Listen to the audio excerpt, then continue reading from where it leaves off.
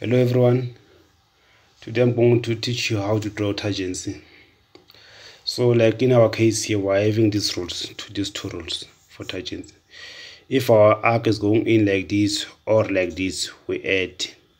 If it's going out like this or like this, we're going to subtract. Alright, for example, let me just make example here. Like if let's say maybe I'm having a circle here, another circle here, and we're having an arc. I think this arc maybe is 100, radius 100. Then the radius of this one, let's say it's 15. Radius of this one, let's say maybe it's 20. Let's make it 20. Alright, so you can see that in our rules that the curve is going out. So even this one's going out, we're going to separate. What are you separating? When I start with this one, we're going to say 100 minus 20 radius. And you're gonna get 8 here because this curve is touching this radius. This curve is touching this radius. So I'm going to say 100 minus 20. And then for this one's for 8 is for this one. Then this I'm going to say 100 minus 15. Then I'm gonna get 85. So 85 is for this one. So because this arc is touching this circle and this circle, so you're going to say 100 minus 20 for this one.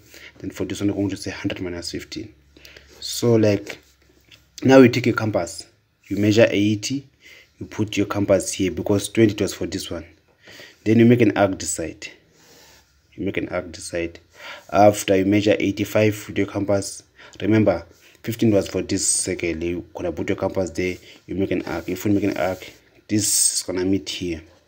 Then you can put your compass here and measure 100. You're gonna get this curve right. Alright, let me do another example. If maybe in this case, maybe I'm having this circle here, then circle here, and then the curve now is going in. Then they're saying radius maybe it's 30. Let's say the radius here is 15. Radius here maybe it's also 20. Alright, so you can see in our rules here that if the curve is going in, we add. So here I'm going to say 30 again. 30 plus 20 for this one because this curve is touching this circle and this circle. So it's gonna be 50. Then for this one I'm going to say 30 plus 15. Then you're gonna get 45. After you take your compass, you measure 50, you put your compass here because 20 radius for this one. You make an arc this side. After you measure 45 with your compass, you put your compass here, you make an arc this side. Where they're gonna meet is your point. Now you can measure radius 30 and put your compass there. You're going to get this arc correct. Alright, so just assume maybe it was a straight line. If maybe this one's a vertical straight line or horizontal straight line, they are saying maybe there's a radius of 16 here. You can just measure 16 from here to here, 16, from here to here, 16. You can draw a straight line here, straight line here. Where they're gonna meet is your point. You can measure radius 16, you can get this one correct. Only if we have horizontal line and vertical line. But in this case, you can't do that. You can't do this here in this case. What you can do, you can measure 16 with your compass, you put it anywhere along the straight line. You make an arc 16, then another some distance apart, you make another arc. Then you draw a line here with this arc and here. So in other ways, this line and this one, they are parallel by 16. Then I go for this one, I do the same thing, 16, I make an arc, 16, some distance apart and make an arc. I draw a line here. So this part also from here to here, they are parallel by 16.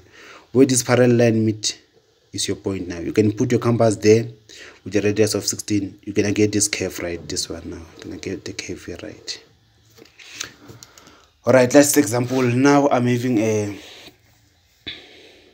circle.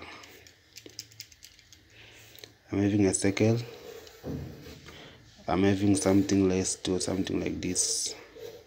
They're saying here we're having radius of 30. 30. Then I'm here moving radius of 20.